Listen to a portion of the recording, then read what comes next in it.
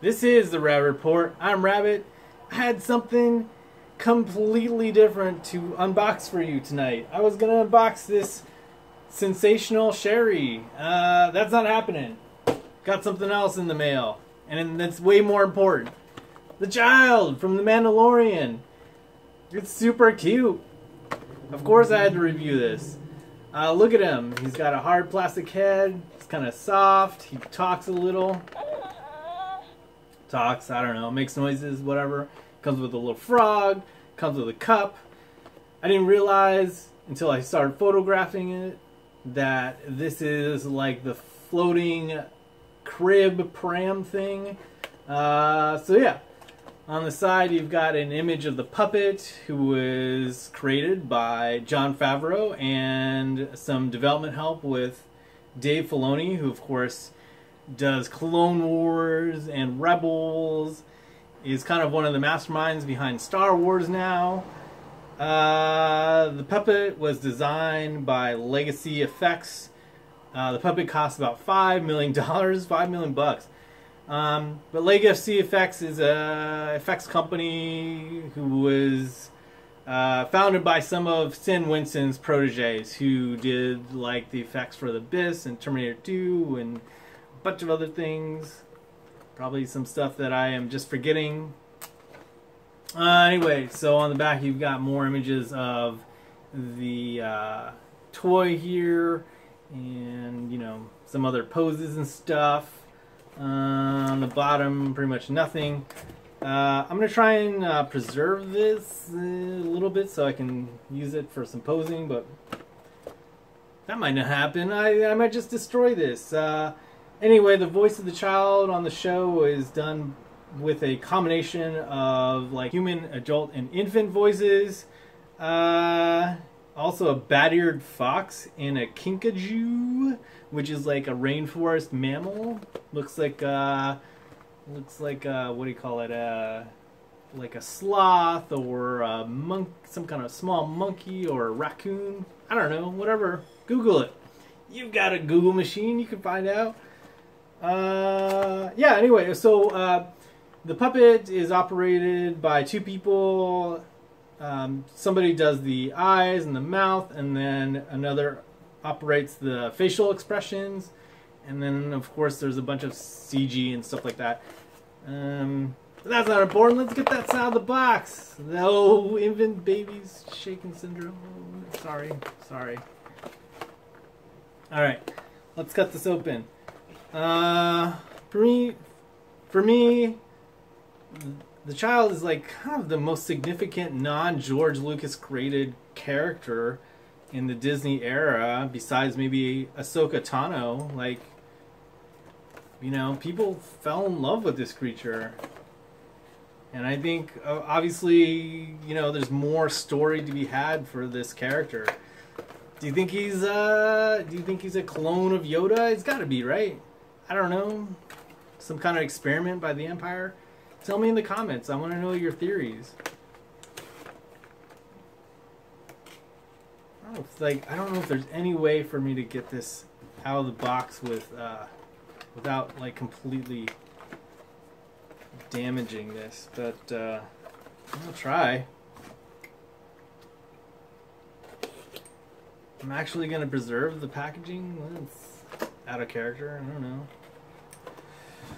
Oh, so I do also have the Child Star Wars Black Series figure that I'm going to review sometime down the line. That'll be coming very soon. You'll see that. And Sherry's going to be the next video after this one.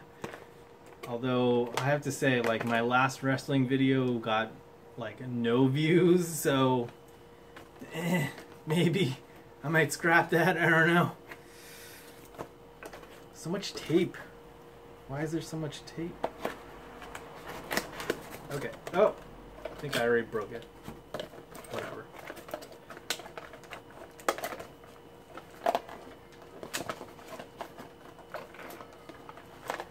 I feel like this is not going to work. Like, I feel like I'm going to have to, like, rip the package in order to get him out of this thing.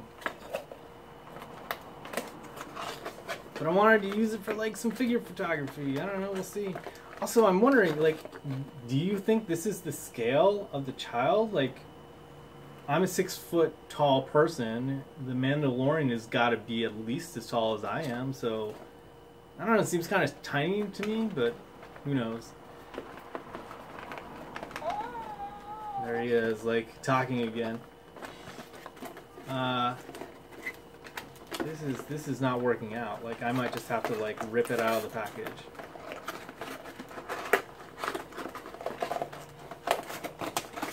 Come on. There you go. Okay. Oh. I missed a piece of tape. Something fell on the floor. I think it was instructions. I hate this. There's all these, like, ties and junk, and I'm gonna have to, like, cut them or whatever. This fell on the floor. There's some instructions for the batteries, and what else? Oh, so it shows you that there's a pouch in the back where he's got his voice box. You can replace the batteries. Probably tells you what kind of batteries there are, in case I gotta find that too. Bunch of warnings, the usual, whatever, blah blah blah. Who cares? I'm an adult collector. I can blah blah. What are some of the things that you're looking forward to in the upcoming season of The Mandalorian? Did you see it? Am I spoiling something for you? Sorry. It's been out for a few months. Like, if you haven't seen it now, I don't know what to tell you. At least you know, but I mean, you've got to know about the child or Baby Yoda by now. Some of the things that I'm excited about, like Ahsoka Tano coming on the show. What is it? They hired someone to play Bo-Katan, the actress from Battlestar Galactica, whose name is totally escaping me right now. I'm gonna have to look that up in a minute.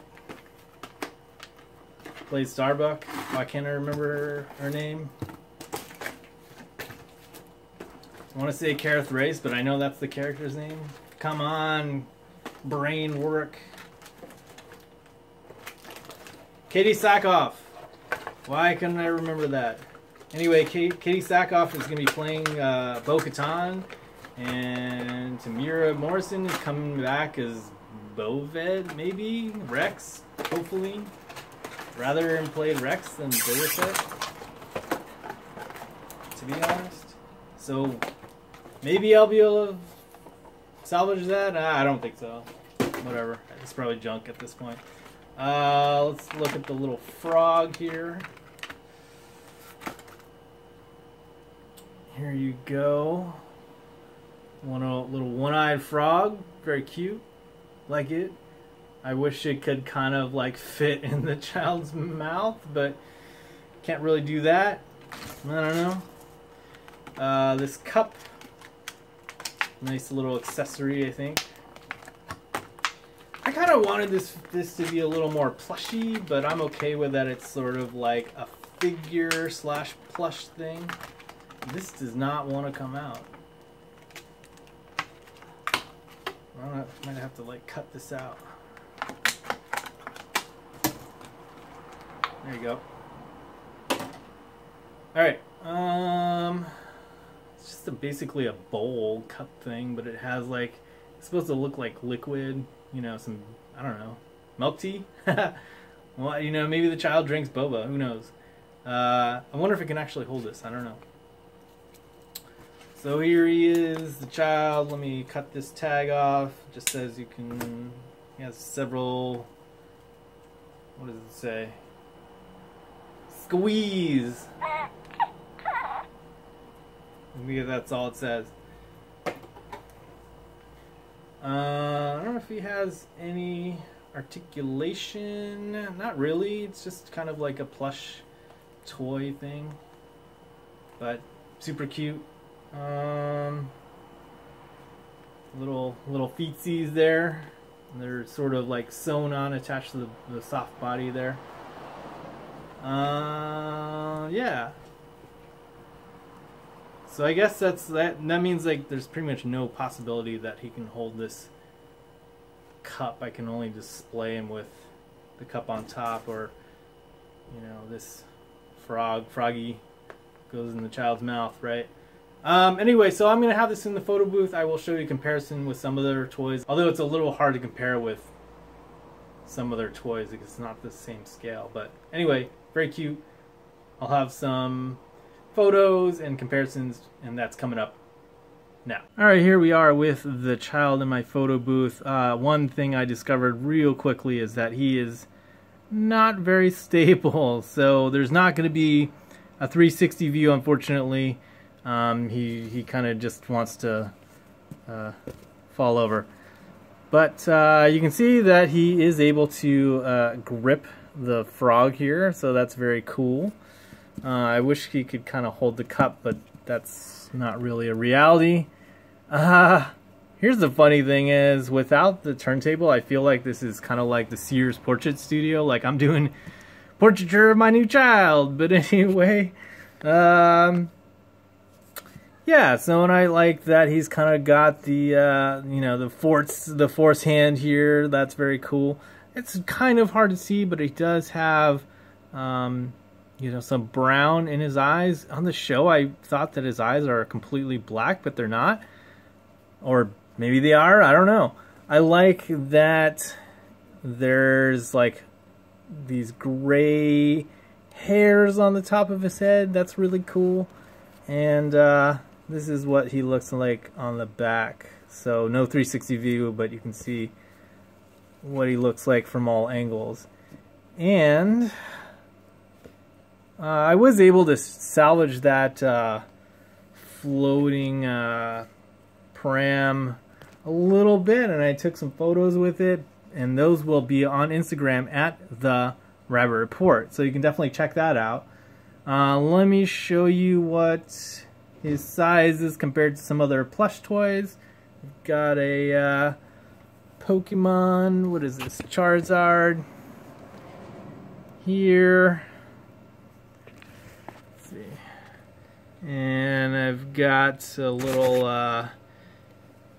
well, I call him Space Squirrel, but a squirrel plush here. And then here he is with Hydra Bob, of course, who's a 6-inch Marvel Legends figure who does not want to stand up.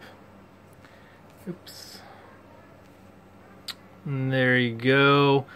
So let's see. So the child is obviously a little taller than some of my plush toys, but and also taller than a 6-inch figure. So I think he's about 7 or 8 inches tall.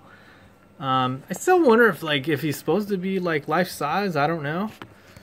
But anyway, very cool toy.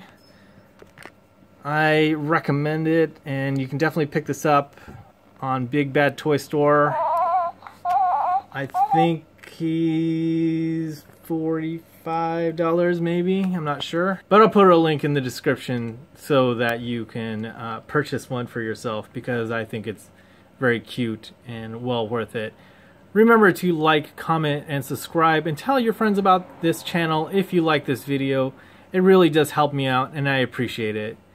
I hope that you're all staying home, staying safe, and there's nothing really changed, so I hope you're still washing your hands. Remember, you can follow me on all social media at the Rabbit Report, and I'll catch you on the next Rabbit Report. Bye! That's the child for please subscribe.